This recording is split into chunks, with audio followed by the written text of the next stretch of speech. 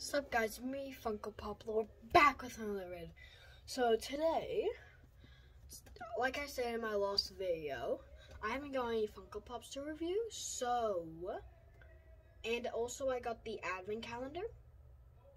So we'll be doing a bunch of Harry Potter ones. So let's get this started. So for the first day of Christmas, I got one Harry Potter with Sword of Gryffindor.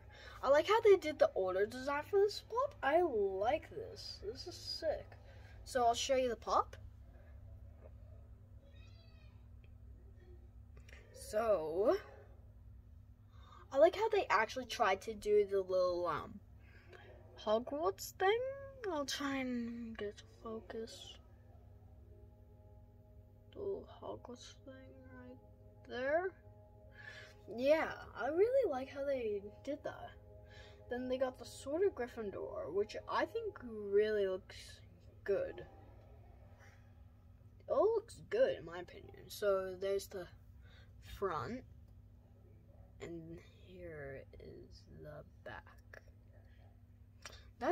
This is a really nice pop. Now, does it stand? Yes, it does. I knocked it over, guys, but yes, it does stand. There we go. Now, guys, you're probably wondering where are the Harry Potter Funko Pops? Because if